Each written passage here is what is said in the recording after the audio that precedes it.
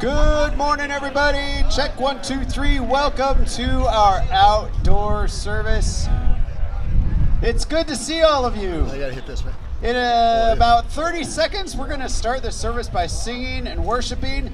So make sure you grabbed one of our lyric sheets right over to your right, my left, on that black table by the folding chairs.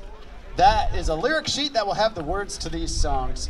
So, all of you in the back that are still talking, we're going to get started.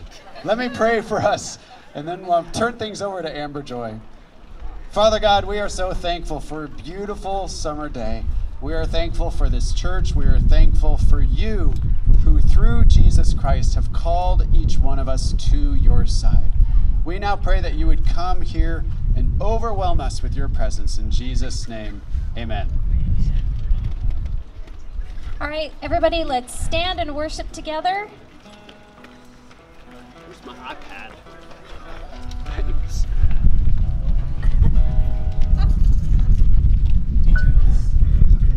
Waiting for my tempo.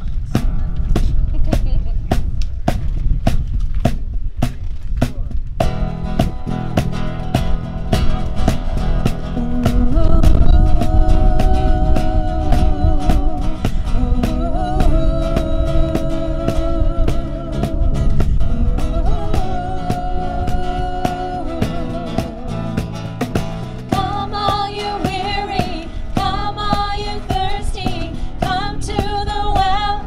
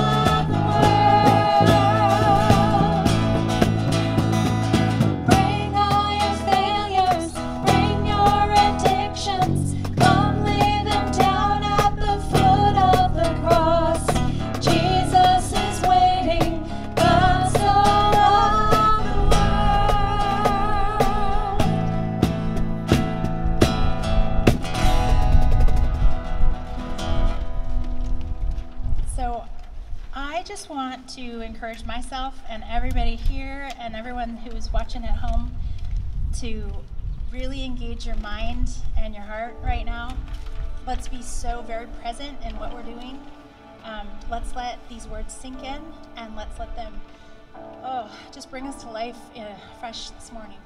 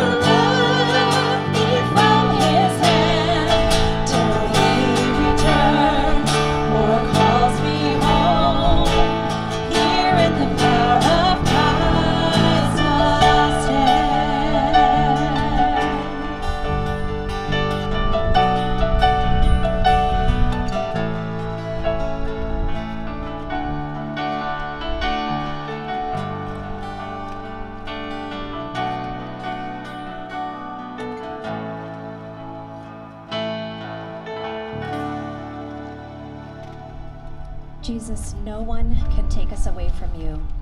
Nothing can separate us. You are in our lives. You are there for us. You walk beside us. And because of these things, I just pray that our hearts would turn to you and fully 100% trust you. Amen.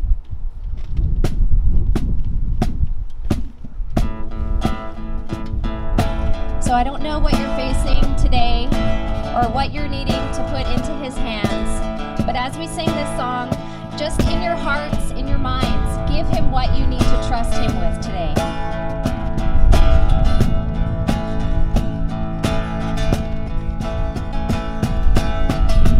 Letting go of every single dream, I lay each one down at your feet. Every moment of my wandering never changes what you see. I've tried to win this war, I confess. My hands are weary, I need your rest. Mighty warrior, king of the fight. No matter what I face, you're by my side. When you don't move the mountains, I'm needing you to move. When you don't part the waters, I wish I could walk through. When you don't give the answers as I cry out to you, I will trust, I will trust, I will trust in you.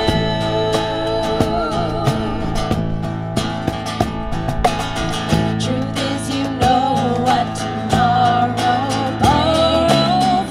There's not a day I have not seen. So in all things, breathe my life and breath. I want what you want, Lord, and nothing less. When you don't move the mountains, I'm needing you to move.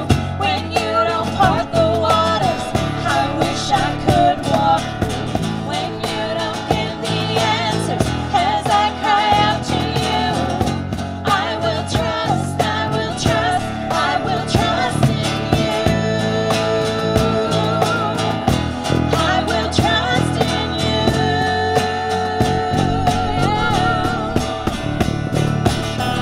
You are my strength and comfort. You are my steady hand. You are my firm foundation, the rock on which I stand. Your ways are always higher. Your plans are always good. There's not a place where I go you've not already stood. When you don't move the mountains, I'm needing you to move. When you don't part the waters, I wish I could walk through. When you don't give the answers as I cry out to you, I will trust, I will trust, I will trust in you. When you don't move the mountains, I'm needing you to move. When you don't part the waters, I wish I could walk through. When you don't give the answers as I cry out to you, I will trust, I will trust, I will trust in you. I will trust in you. I will trust in you. I will trust in you.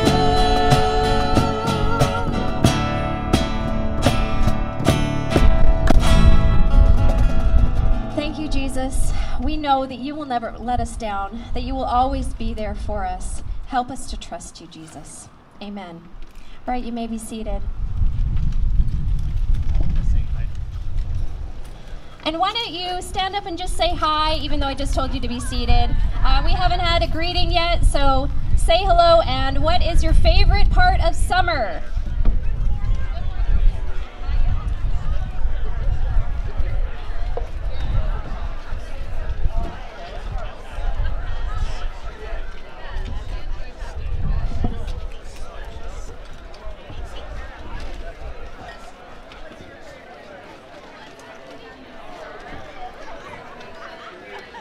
How are you? Yeah. How are you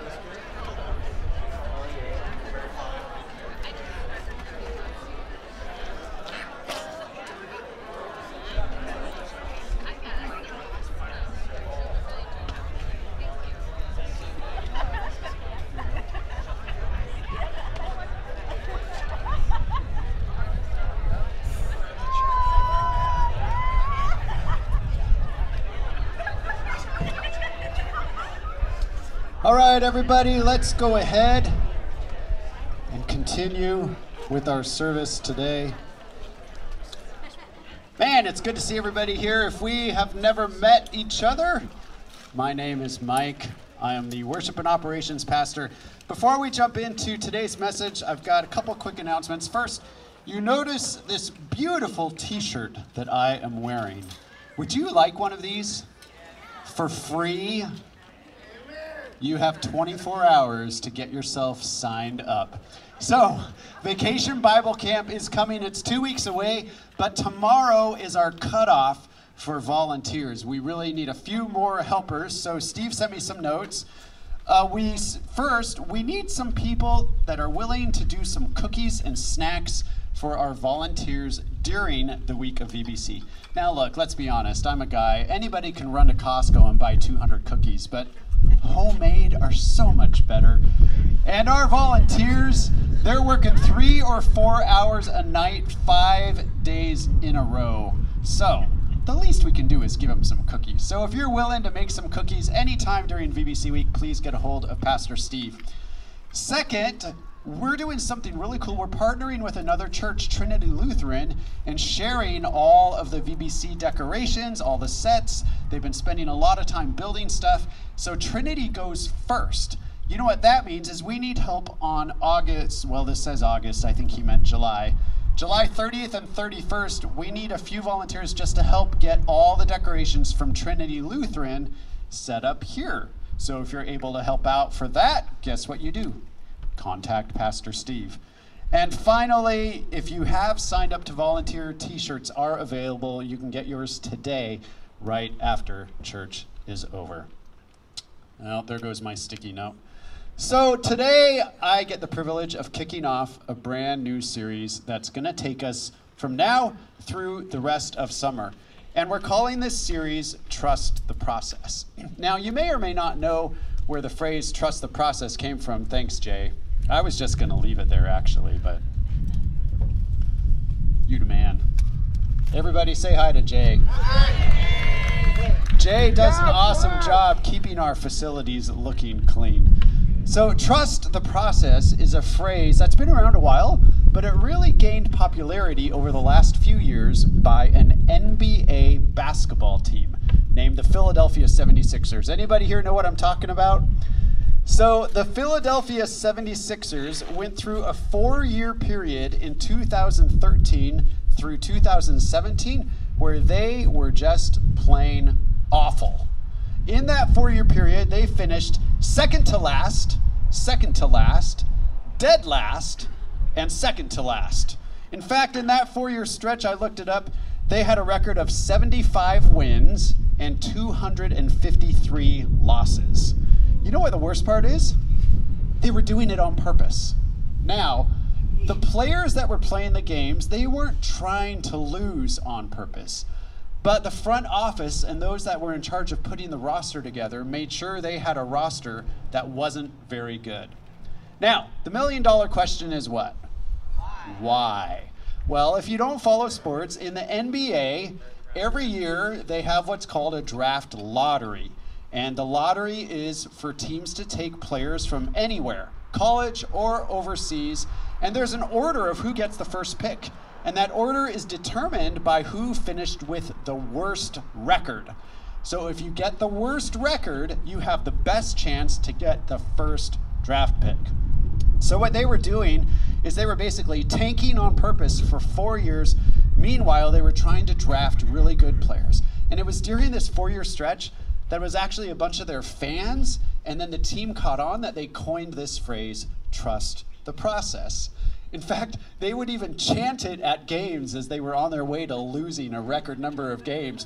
Trust the process, which is kind of comical. But basically what they were saying is, even though things look really, really bad right now, we have a plan in place to get better. You've just got to trust the process. So you could argue whether it worked or not. Every year since 2017, the Philadelphia Sixers have made the playoffs. In fact, this last season, they finished with the #1 record in the Eastern Conference. However, they did get bounced. They're not going to win the title, but they do have a couple of the best players in the NBA. Yeah, go Bucks. Go Bucks. I don't know, I'm more of a Suns guy myself, but. So you can probably already know where we're going with this series. All throughout Scripture, we can see examples of where God's people went through times where things looked really, really bad. Things looked really grim, and they had to trust God's process. So I was thinking about this word trust. Trust is a very funny word. It's really easy to say, and I think it's easy to understand cognitively, and yet very few of us, myself included, really live lives where we experience the power of this word trust. You see, trust requires us to do something that's almost impossible to do. It requires us to not rely on our own strategies, on our own thoughts, on what we see, on what we think is best, but it requires us to put all that aside and go with somebody else's ideas. This is why we always say, what's the best teacher? Experience, right?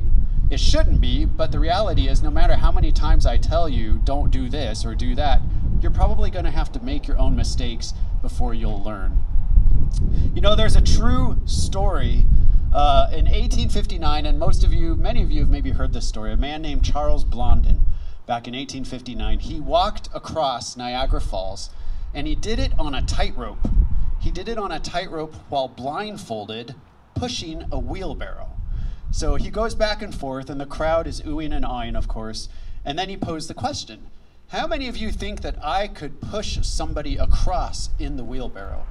Of course, everybody said yes. So then he asked the $1 million trust question. All right, raise your hand if you are willing to get in the wheelbarrow. I think he was met with a lot of silence. So my question is, if nobody gets in the wheelbarrow, are they really trusting Charles Blondin? You see, it's really easy to say, I believe you can do it, but it's a whole nother level of trust to actually get in the wheelbarrow. I think trust is a funny thing. When we are born, we are hardwired to trust, right? Infants, babies, toddlers even, maybe preschoolers, maybe kindergartners, they're hardwired to blindly trust their parents for everything. But then a funny thing happens. Those toddlers become elementary age students, then they become pre-teenagers. I have one in my home. Then they become teenagers, then they become college students, then they become young adults. And somewhere along the way, their trust takes a big dip downwards. Then you become adults, which most of us are. And I think as adults, our ability to trust is at its most difficult. Because as adults, we've experienced pain. We've experienced heartache. We've experienced really, really difficult situations that we didn't have answers for. We've gone through times when maybe we felt helpless and hopeless, and it becomes really, really difficult to trust. And then we come across verses like Proverbs 3, 5, and 6 that tell us to trust God with all of our heart and not to lean on the way we understand things, on what we see, on our strategies, on our plans. We're supposed to set all that aside and in everything acknowledge Him, which really means make Christ first. Lean onto Him, and then He will make your paths straight. We all want straight paths, but there is a condition to those straight paths. The condition is that we trust God, not just with belief, but with our actions. I mean, we read that even demons have belief, and they shudder, but they're missing something. They don't put action to their belief. The condition to the straight paths is trust. And I believe that just like jumping into the wheelbarrow requires action, that we can trust God even in our doubts. Let me say that again. You don't have to remove all doubt to trust God. Think about it. Who trusts Blondin? The person who says, I believe you can do it, no doubt about it, 100% guarantee, but they don't get in the wheelbarrow. Or the person who says, ew, that's scary. I am not sure you could push me across in the wheelbarrow. To be honest, this could be catastrophic, but you know what? I'm willing to get in. Let's do it. Which one of those people trusts God or trusts Blondin? Is it not the second person who put their trust in Him even while they doubted and had fears and reservations. So over the next 6 or 7 weeks, we are going to focus on stories from Scripture of people who had to trust the process or trust in God during very difficult situations. So my encouragement for you is to engage with us during this whole series, to show up, to challenge your ideas of what it means to trust in God. And maybe you're in one of those seasons where you have to trust in Him and it's really hard to do the action. So I'm hoping that today's lesson is going to encourage all of us. So before we jump into today's story, let's pray.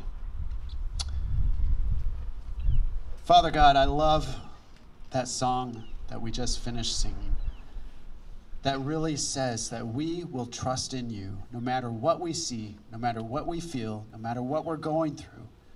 I will trust in you.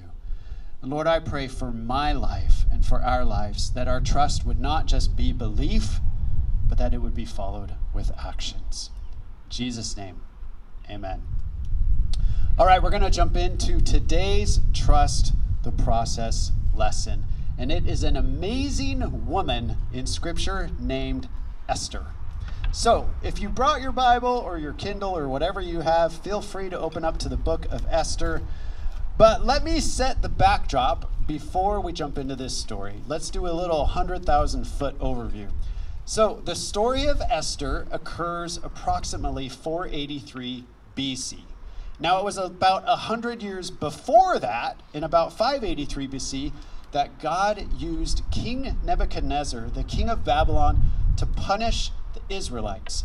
The Israelites had forsaken him, and he used Nebuchadnezzar and Babylon to attack and conquer Jerusalem and promptly exile a whole lot of Jews to Babylon. This period is known as the Babylonian exile. So sometime after that, maybe 50 years or so before Esther, Cyrus the Great, who is the king of Persia, he then comes and defeats Babylon.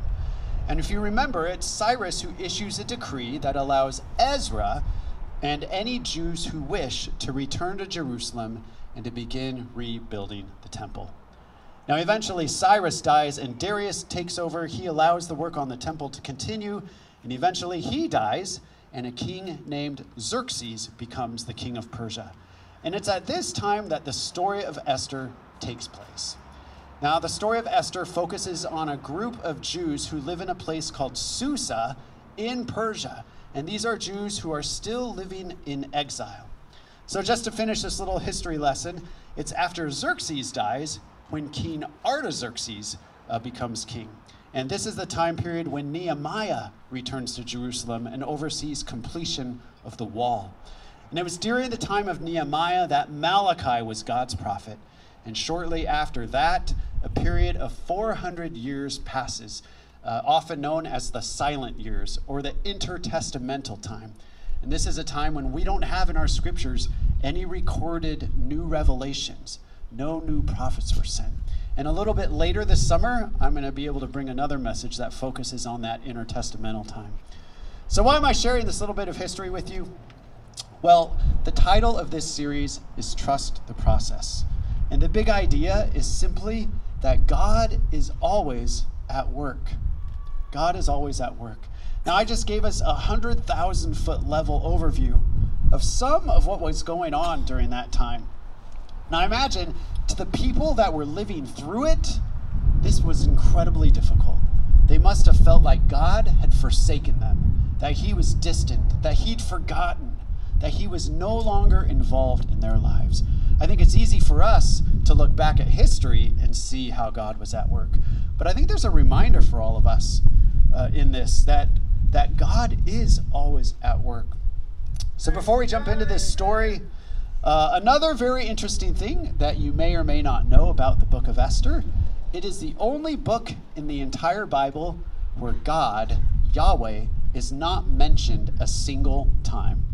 He's not mentioned a single time. In fact, there are no recorded miracles in the story of Esther. Now, you've heard me I'm a big fan of C.S. Lewis in his works, The Chronicles of Narnia. And in that series, there's actually one of the books called The Horse and His Boy. And C.S. Lewis got his idea straight from Esther. Because in that story, The Horse and His Boy, It's the lion Aslan that is never mentioned a single time. Yet in that story, it is Aslan who is always behind the scenes, moving and working to bring things the way he wants. And so it is that we're going to see in the story of Esther that even though God is not mentioned, it is definitely God moving behind the scenes to orchestrate everything the way he wants to. So this leads me to my first main point today. And yes, I'm making my first main point before we even start the story of Esther. And I've already said it a couple times, but it's this. Point number 1 of 3 is this: God is always at work. Now, everybody say that with me out loud. Ready? God is always at work. Now say it like you believe it. God is always at work. You know, at times in our lives, we often feel like we don't hear God, or that we don't see God. We might feel that he's distant from us, or he's not answering the prayers that we want him to. Or we read the news and we see things going on in the world that we cannot comprehend and make sense of. We go, God, why? And it's at those times when he doesn't give us the answers that it's really important for us to remember God is always at work. He doesn't always tell us what he's doing when we want to know, but he is always at work. This reminds me of a song that we've sung here called Waymaker. And there's a lyric in that song that says, even when I don't see you, you're working. Even when I don't feel you, you're working. You never stop working. And that is a really important truth for us to remember. All right, we're going to jump into the story.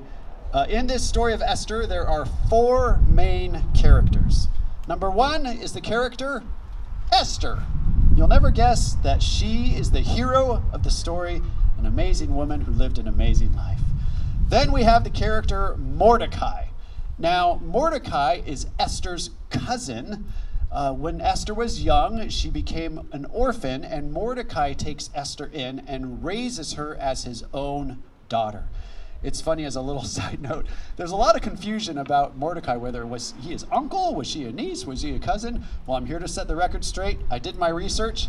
They were cousins, okay? They were cousins, but Mordecai was as a father to her. Mordecai is also a hero. In fact, if you read the whole story, you'll see that it was Mordecai's advice that Esther leans on over and over again. Then we have King Xerxes. He's the king of Persia. He has all the power. He's an able war leader. However, he's got a ton of flaws. And the best way to describe King Xerxes is this quote I read. One author said, Xerxes was known for his drinking, his extravagant banquets, his punitive temper, his sexual appetite. He was arrogant, controlling, self-important, manipulative, insecure, and proud. And I don't think I have anything to add to that description of Xerxes. Then we have Haman. Haman is most definitely the villain. He is the bad guy. He hates all of the Jews, and he especially despises Mordecai. So in chapter 1, the story begins with Xerxes hosting 2 elaborate feasts. Now, how many of you have ever been part of a really great feast? Come on. A wedding banquet, a reception, great meal, right? For us, a really incredible feast might last 2 or 3 hours, right? Or maybe a whole evening. Well, Xerxes has 2 feasts, and the 2 feasts together last 187 days. That's right. They spent over half a year drinking and partying. And you know what the purpose of these feasts was? To show everybody how great and glorious he was. So they have 2 feasts, and it's on the last day of the feast, day 187, that he is a little bit intoxicated, no duh, and it's at this point that he sends for Queen Vashti so he can show off her beauty. Now don't get me wrong, I think there's only one reason he called for Queen Vashti, and it wasn't any holy great reason.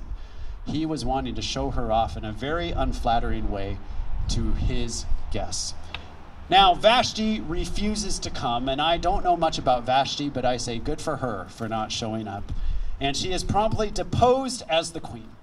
Xerxes then gets persuaded to enact a law that basically says, Women are never allowed to disobey their husbands ever again. Husbands are the rulers of their home. They rule with an iron fist. What they say goes. Men are in charge. I mean, how dare his wife refuse to be paraded around in front of all of his drunk guests? So in chapter 2, Xerxes, of course, has a problem now. He has no queen. He has no woman to show off to all these amazing people. So he begins looking for a new queen, and guess what his number one criteria was? Their beauty. The only thing he cared about is how pretty they were, their looks. I mean, forget character. He just wants a queen who is physically attractive. So he basically holds a beauty pageant in the entire empire of Persia. Surprise, surprise, it is Esther who gets chosen to be part of this little contest. And she hides her Jewish identity all along. She wins, and she is chosen to become the next queen. Meanwhile, in chapter 2, we also see that as this is going on, it's Mordecai who uncovers a plot to assassinate King Xerxes. He reports the plot to Queen Esther, and Esther informs King Xerxes. Xerxes captures the conspirators, and they are promptly executed. And you can pause right here and already note that you already see God moving in this story. Like pawns on a chessboard, he is already putting people in positions to accomplish his ultimate plan to save his people. In chapter 3, we get introduced to Haman. Now, interestingly enough, I'll be honest, I didn't actually know this till I studied. Did you know Haman was not from Persia? Haman is a descendant of the Canaanites. The same Canaanites we see that are enemies of God's people all throughout the Old Testament. So it's no surprise that Haman does not like Mordecai or the Jews. But Haman gets elevated to the highest position in the kingdom, second only to the king himself. And Haman, being the upstanding, fine young man that he is, he promptly makes a decree that everybody must bow down to him. Not bow down to Xerxes, but bow down to him. So Mordecai refuses, and once Haman finds out about Mordecai's Jewish roots, he convinces the king to enact a decree to not just destroy Mordecai, but to destroy all of the Jewish people in Persia. To determine the day that they're going to be killed, he rolls a dice called the pur. Remember that name, it'll come back at the end, the pur. And you'll never guess what they decide to do to celebrate this new decree. That's right, they have another feast or a drinking party, as I will say. So then the story turns to chapters 4 and 5, and these are the two main chapters that we're going to focus on this morning. In chapter 4, the focus of the story turns to Mordecai and Esther. Now, the very first thing we see in chapter 4 is Mordecai and all of the Jews, they show great humility when they find out what's happened. And they do this. We see these phrases at times in Scripture, sackcloth and ashes, right? Weeping and wailing. And every single time you see this in Scripture, it refers to people of God humbling themselves before Yahweh when something bad is happening or about to happen. It is a sign of great humility. Esther wants to find out, of course, what is troubling Mordecai. And once she hears about the plot to destroy the Jews, she and Mordecai devise a plan to approach the king, where Esther plans to reveal her Jewish identity to him and ask that the decree be reversed. Now, there's just one catch. Nobody is allowed to approach the king without being invited. And if you approach the king without being invited, the punishment is death. That's right. And it's at this point, remember who King Xerxes is. He's not this incredibly humble, benevolent dictator who's always looking out for the best of the people he leads. He's an egotistical, sexist drunkard with a temper tantrum. How do you think Esther feels about possibly approaching him uninvited? Not very good. So let us read a little bit and see what happens. So I'm in chapter 4, verse 11. If you want to follow along, you're free. All the king's officials, this is Esther speaking. All the king's officials and the people of the royal provinces know that for any man or woman who approaches the king in the inner court without being summoned, the king has but one law, that they be put to death, unless the king extends the gold scepter to them and spares their lives. But 30 days have passed since I was called to go to the king. So stop right there for a minute and just imagine, put yourself in Esther's shoes for a minute. She knows that she's of Jewish origin. She knows that Haman is the highest in command, second only to the king, and Haman despises the Jews. She knows that King Xerxes is not a great husband, is not a great leader, is not a great person in any way, shape, or form. How do you think you would feel if you knew what was being asked of you? And also remember, it's not like Queen Esther has been groomed her entire life to take on this kind of responsibility. I see her more as an innocent person who just gets caught up into this great adventure, and suddenly she finds herself with the whole world hanging on her shoulders. Mordecai has very little sympathy for Esther, though. Look at his response in verse 12. When Esther's words were reported to Mordecai, he sent back this answer. Do not think that because you are in the king's house, that you alone of all the Jews will escape.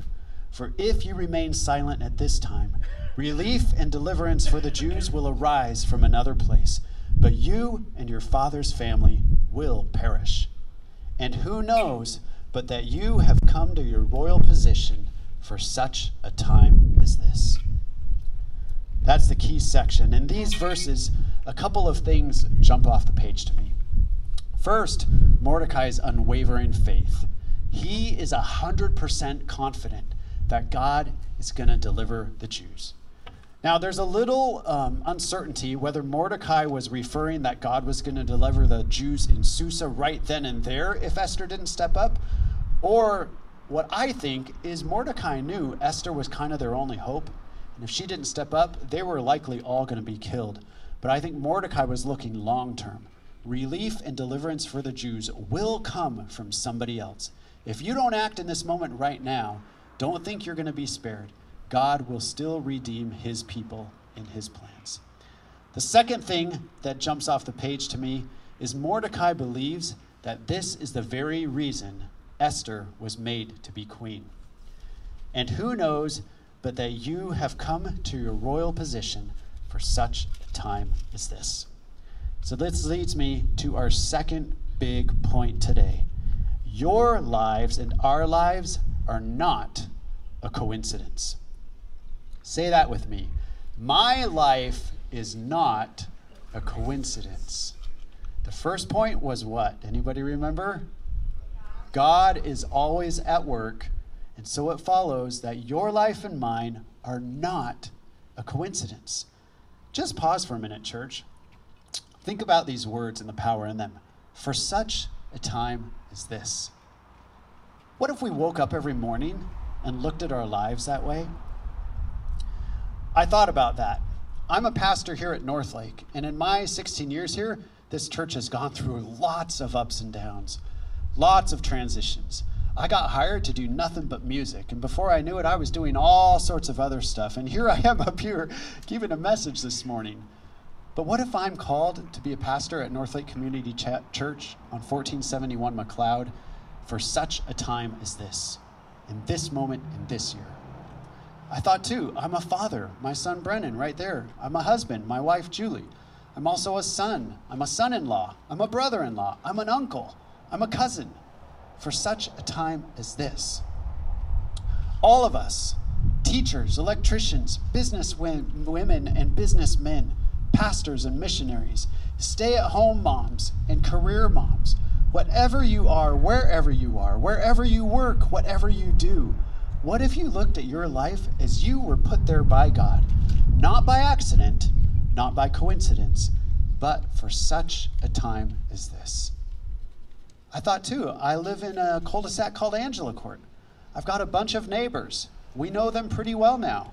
I know a couple of them that are believers, but the rest, as far as I can tell, are far from God. What if Julie and Brennan and I were put there, not by accident, not by coincidence, but for such a time as this. I think if we lived our lives through that lens, it would change. I know for me, it would mean there's no days off. Now, that doesn't mean there's no resting time. It just means there's no days off. Every day, what I have planned before me is in God's hands, and he is going to orchestrate my day for such a time as this. There's two ways to look at our lives. One, a bunch of things happen by coincidence and luck. Or two, God-ordained moments where he will direct us where he wants us. I was thinking back a number of years ago, long before I met Julie, and I was very passionate about this game called golf. Growing up in high school and college, I loved to play golf. In fact, I got a job working on a golf course. And there was a period in time where I was contemplating a future in the golf industry. Now, don't get me wrong, I was never good enough to be a playing professional. But you can become a licensed PGA professional and just focus your career on teaching, on coaching, and working at a golf course. In fact, I remember at one point I visited a course in Spokane, Washington, and after leaving there, I got offered a job by the head golf professional there. He was basically offering to take me under his wing, teach me everything he knew, and put me on a track to have a career in the golf industry. So I came home and I thought about it and I prayed about it. My faith wasn't then what it is now, but I still always believed in a God. And after praying about it, I felt that I knew what God's answer was. So I picked up the phone and guess what I said? I said, "Thanks for the offer. I'll take the job." My answer is yes. When do I start? You know what the response was? "You're about 2 hours too late. We hired somebody else." Now, I ask you, is that coincidence? Is that luck? Was that just some little blip? You know, my faith wasn't very strong then, but I never looked at it that way. I was like, well, okay. Because you know what else was happening at that time? A very young, insecure person with very little confidence was being hounded by the head music director at Bellevue Community College, basically saying, "Mike, what is with you? You have incredible musical gifts. Get in here and help us help you. Let us help you." That's just one of many things I could point to in my life. God is always at work. Our lives are not a coincidence. And I'm guessing if we passed the microphone around, many of you could look back on moments in your life that maybe at the time it seemed like a coincidence or luck, but looking back you realize, no, this was God directing me. All right, we left Esther hanging in a very difficult situation, so let's see what happens. Verse 15, Esther sent this reply to Mordecai: "Go, gather together all the Jews who are in Susa and fast for me. Do not eat or drink for 3 days, night or day.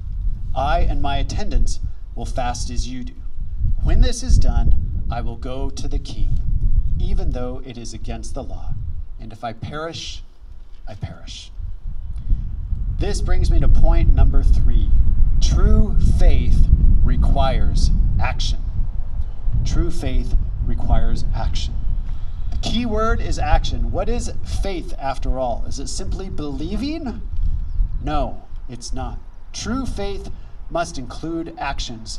Just like Blondin can walk a tightrope with somebody in the wheelbarrow, only if somebody is willing to jump in are they showing true faith in him. So it is that Esther has to make a decision here, whether to act on her faith and trust in God, even in the midst of her doubts. Esther, I might add, is demonstrating incredible faith, not just belief, but she is willing to put her very life on the line. Notice something else. Her words, "If I perish, I perish." Think about what those words mean. Those words mean that she is not 100% confident that God is going to come through for her. Why would she say, "Well, if I die, I die"? You know what she did do though? She and all her people spent 3 days, day and night, fasting and going before the Lord to seek his favor. But ultimately, when it comes to the moment to act, she still isn't sure. "If I perish, I perish." Why am I pointing this out? because I think many of us feel like true faith removes all fears and doubts. I don't agree with this. And I could point to many, many passages in Scripture, many people in Scripture who were called to action even in the midst of fear or doubt. They trusted God, and by acting decisively, even in the midst of doubts and fears, people ultimately showed that they trusted him. Esther is an amazing woman, and she sets the example for us, taking action despite her fears and doubts. So from this point on in chapter 5, the whole story pivots.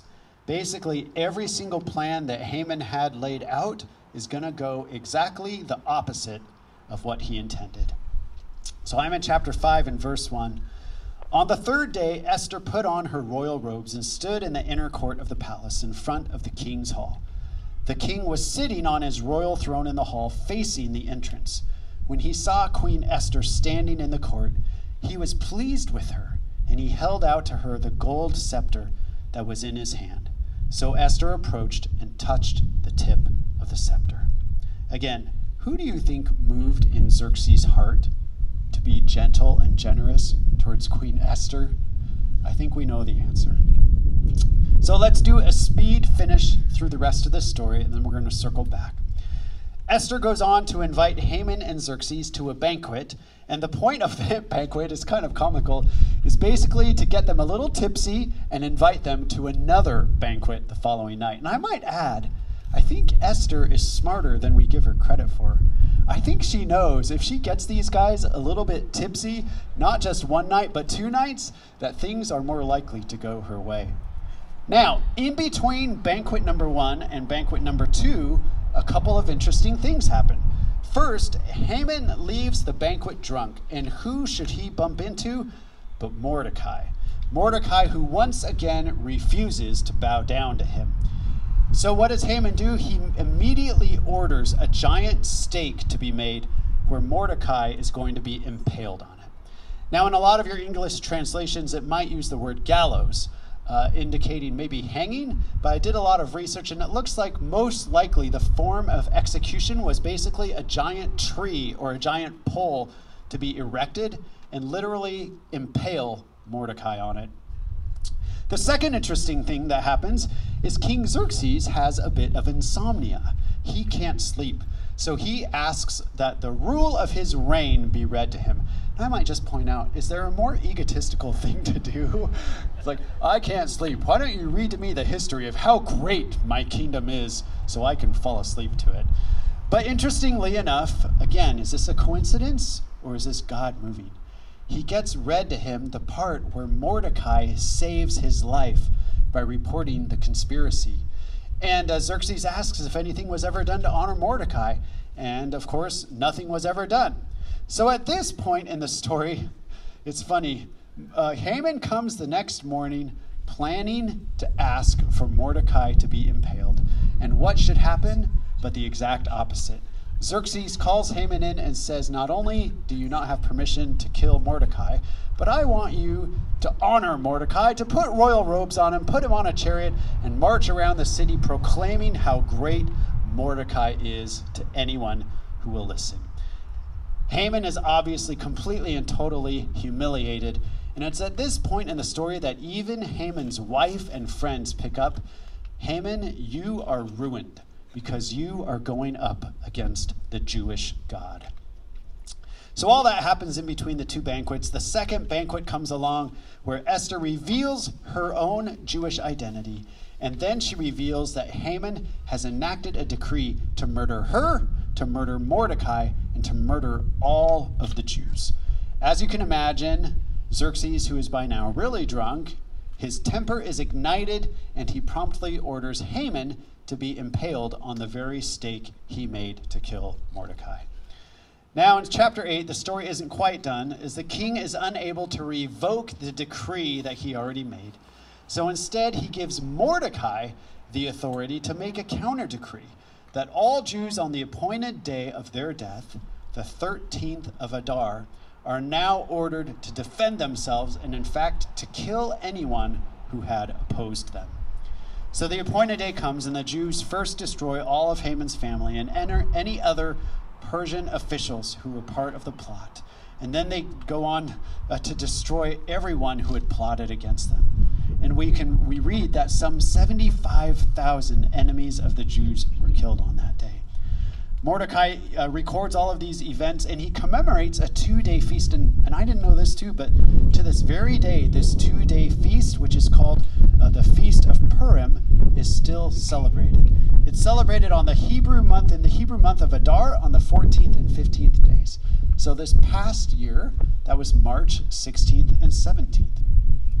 So the book concludes with Mordecai being elevated to the second in command in the kingdom, and the Jews now thrive while in exile in Persia.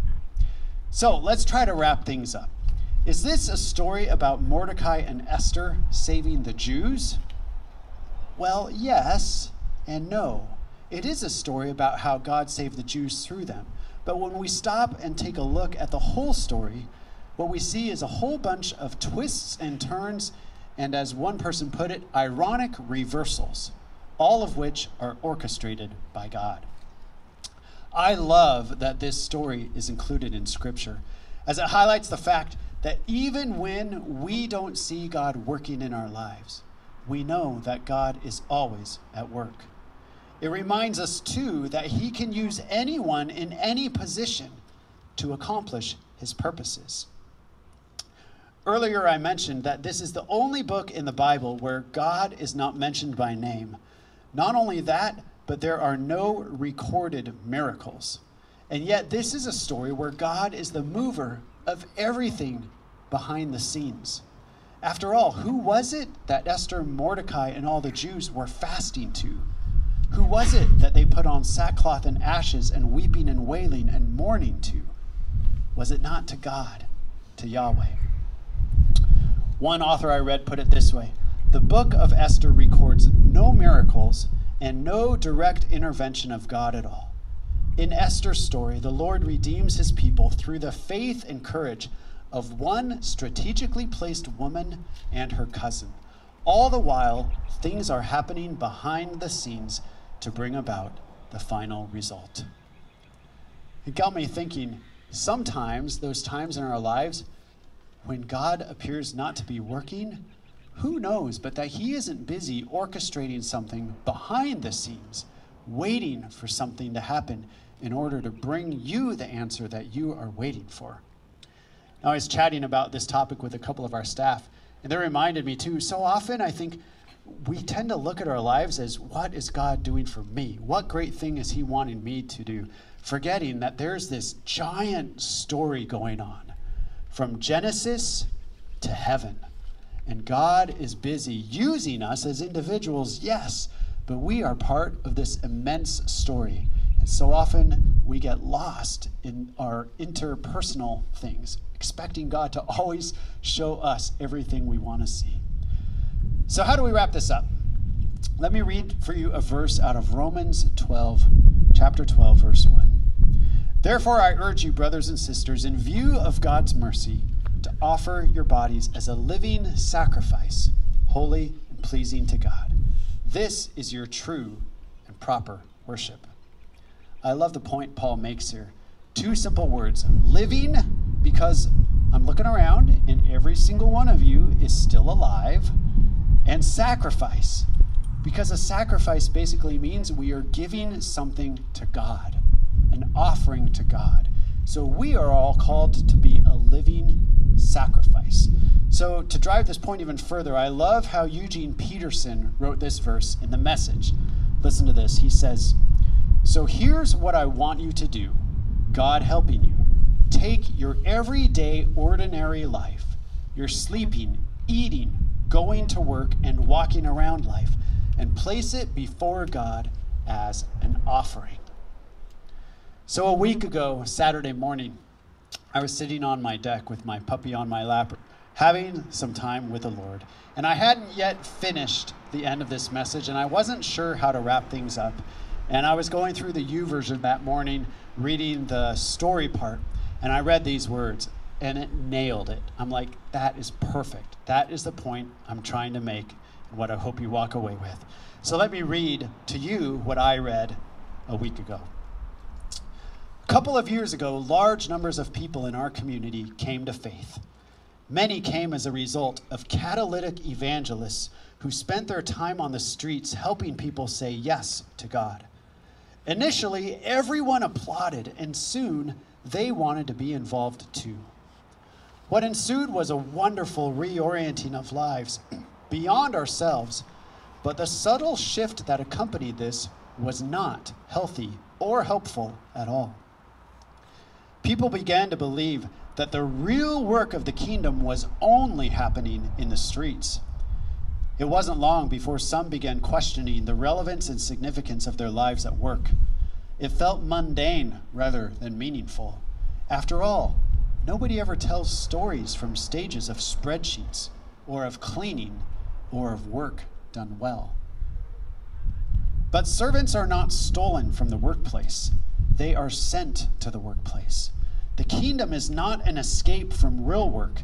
It's an engagement with real work. Kingdom carriers are jewelers and gardeners, carpenters, bricklayers, shopkeepers and engineers, lawyers and doctors, architects and designers. If we are to fulfill our mandate of bringing life to everything everywhere, we must see everything we do as kingdom work. We must reject the idea that kingdom work happens only in services, on stages, or on street corners. We must instead respond to God's invitation to join Him in His work of reshaping the world in ordinary places like shopping malls, farms, factories, homes, and offices. I love that. A reminder that God has called you to follow Him with all of your heart, and He is now sending you as light into the world for such a time as this. You and I are the light of the world. We are part of God's church. You are the church. The church, as Josh said last week, is God's plan A to bring the gospel to the world. You know what plan B is? There isn't one. There is no plan B. We are called. Yes, some are called to sell everything and go overseas and live as overseas missionaries. Others are called to bring the gospel into the light to the neighborhoods you live in, the workplaces you reside in, the homes that you mother and father and parent in. I wonder if we viewed our lives that way, how things would be different. If we viewed our lives every day that this morning, Father, you are sending me into the world to be a light for you for such a time as this. And then we go through our day with our plans, but we hold them loosely, all the while going, I wonder if God has called me to that person, or to this place, or to do this act of service in His name. So if I had to sum up the whole message from Esther in one sentence, it would be this. Your life was intentionally planned by a sovereign God for such a time as this. Let's pray. Father God, I confess that I too often forget this. I too often go through my days with blinders on, thinking far too much about myself, my own happiness, and far too little about your mission to bring the gospel to the world.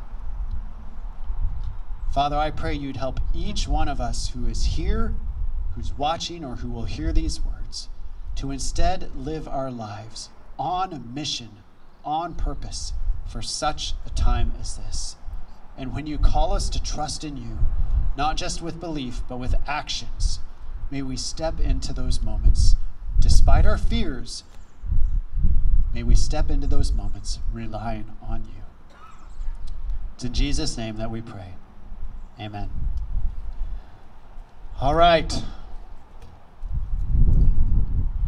Next week, Pastor Josh will be back and continue this series. I actually don't know which person or persons he's focusing on, but I'm excited because over the next few weeks, you'll get to hear from Josh. You're going to hear from Jacob Dahl. You're going to hear from Pastor Luke. You're going to hear from Pastor Steve. I told Josh I want to do another one of these, so you get to hear from me again later this summer. I can't wait. But remember this, as you leave this moment, I don't know what the rest of your day looks like. I know you've all got plans. Hold your plans loosely. And remember that God has called you for such a time as this. So go bring the gospel to wherever you are today. All right, church. God bless you. Hope you have a great rest of your Sunday.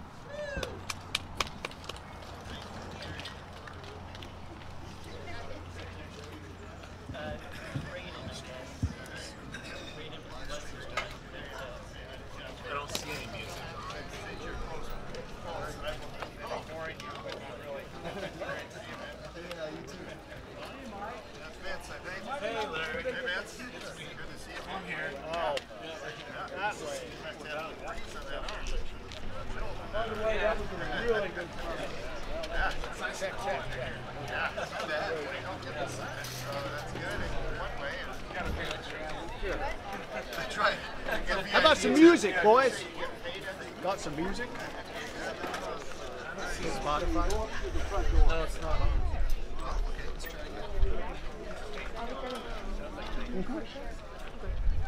How do I put my chair back? There's no hurry though, B. Yeah, we have 4. I don't see it on, Mike. That's Spotify. That's crazy. Suppose the sound is down What do I push to? Oh, you gotta kill the live stream. Oh, it interferes.